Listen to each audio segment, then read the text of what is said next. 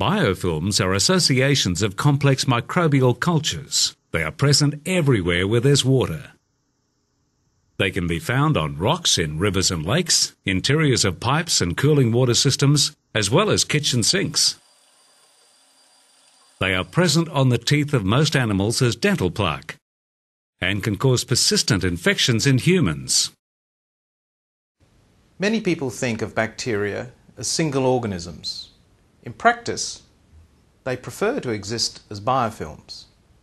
Biofilms are collections of bacteria which surround themselves with slimy material.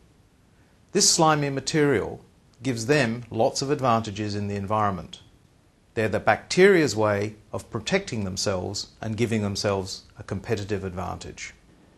Environmental Biotechnology (EBCRC) researchers based at University of New South Wales and Sydney, Australia, have discovered an effective natural cell signalling system that initiates the breakdown of established biofilms and prevents the formation of new biofilms.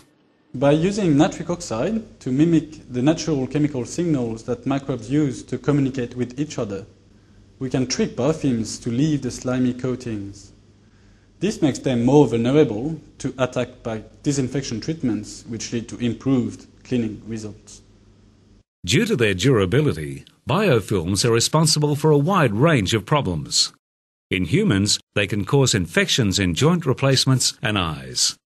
They're also responsible for a number of veterinary problems such as mastitis or persistent parasite-related infections. In industry, biofilms can cause fouling and corrosion in fluid processes, undesirable taste and odour issues in water, pipe corrosion within oil, gas and sewage industries, and souring of oil in pipelines and storage facilities.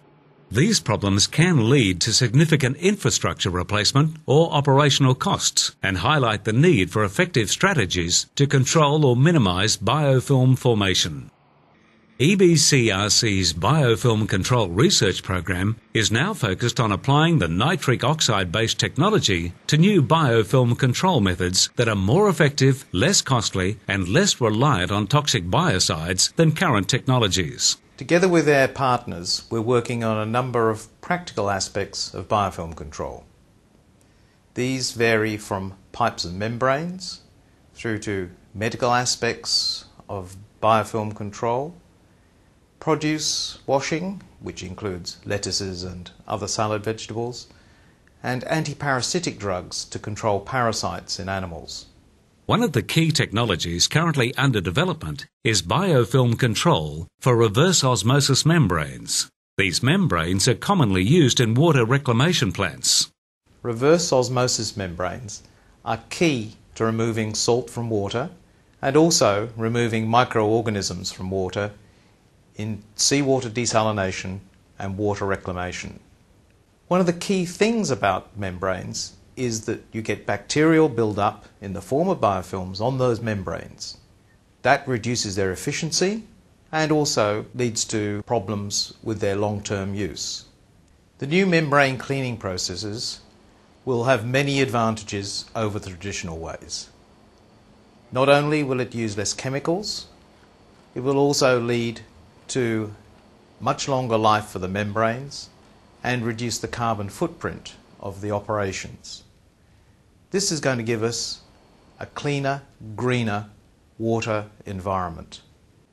I'm extremely excited by this new technology.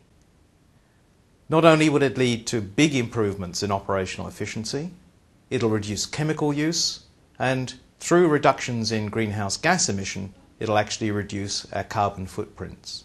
On top of that, we're going to get major improvements in human and animal health.